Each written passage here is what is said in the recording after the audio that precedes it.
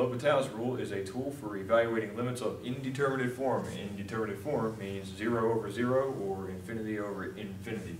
Loosely speaking, it says that if the limit of f as x goes to a is 0, and if the limit of g as x goes to a is 0, then the limit of their quotient as x goes to a can be gotten by evaluating their derivatives, top and bottom, and just plugging in a.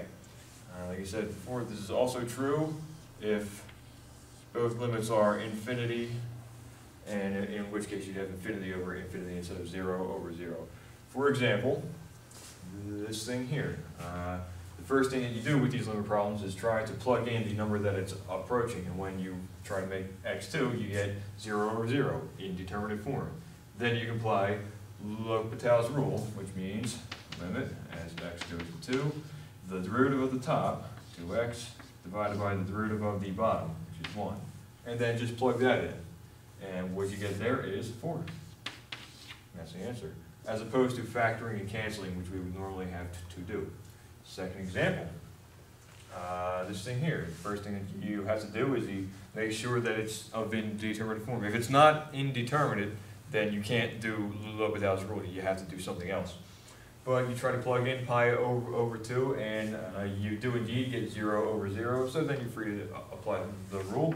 Limit, as x goes to pi over 2, of the derivatives of the top and bottom, so it's going to be minus cosine x, divided by the root of cosine is minus sine x, the negatives cancel.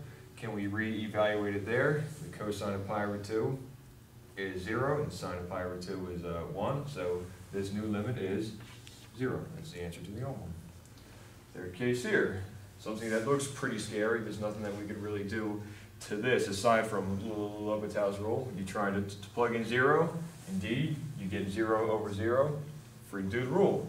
So, limit, x goes to 0 again, derivative of the top is e to the x, derivative of the bottom is 3x squared. And then you try to do, and then you see what happens with this. As x goes to 0, when you try to plug it in, you get 1 over 0, which means that the function has a vertical asymptote. Because it's always positive, this limit is infinity, or dna. All right, another example here. Try to plug in 0, get 0 over 0. Let's do the rule. Limit, as x goes to 0, derivative of the top is sine x. Derivative of the bottom is 2x. You try to evaluate this, and once again, you get 0 over 0. But that's good because we can just do L'Hopital's rule again. We got 0 over 0, it's indeterminate, so do it again. Derivative of sine is cosine. Derivative of 2x is 2. As x goes to 0, the cosine of 0 is 1, and this limit is 1/2. So you can do it as many times as is necessary, like this thing here. This is of indeterminate form. It's infinity over infinity. It's the only infinity over infinity example I have. But as the top and bottom go to infinity, you get indeterminate, so then you can apply the rule. Limit goes to infinity of, the derivative of the top is e to the x, the derivative of the bottom is 2x.